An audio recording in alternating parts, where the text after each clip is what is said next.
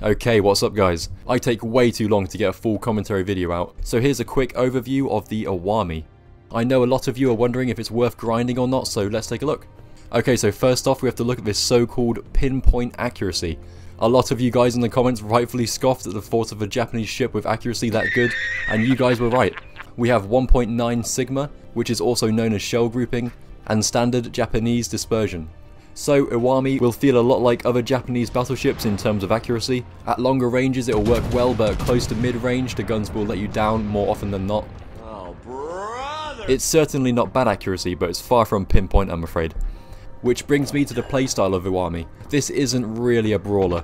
The secondaries aren't too bad, and we of course have torpedoes, but like I just said, the guns are built around playing at longer ranges and sniping. So like all Japanese battleships, our game is all about long range engagements. So you should be playing to your strengths and playing fairly passively on the back line.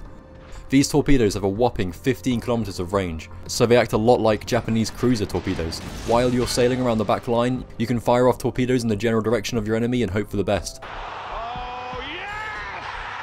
Of course though, if you do find yourself in a brawl, torpedoes are a nice get out of jail free card,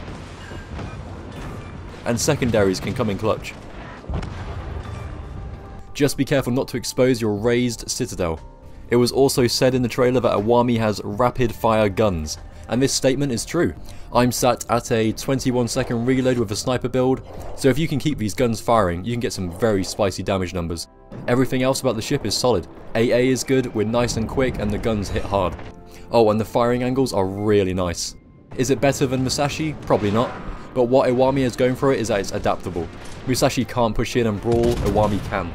It's no overpowered abomination, but it's a good all-rounder that should appeal to the vast majority of you, which in my opinion should be the goal of all campaign ships. So in my book, it's not too shabby. Okay, that's all I've got for you. Take care guys.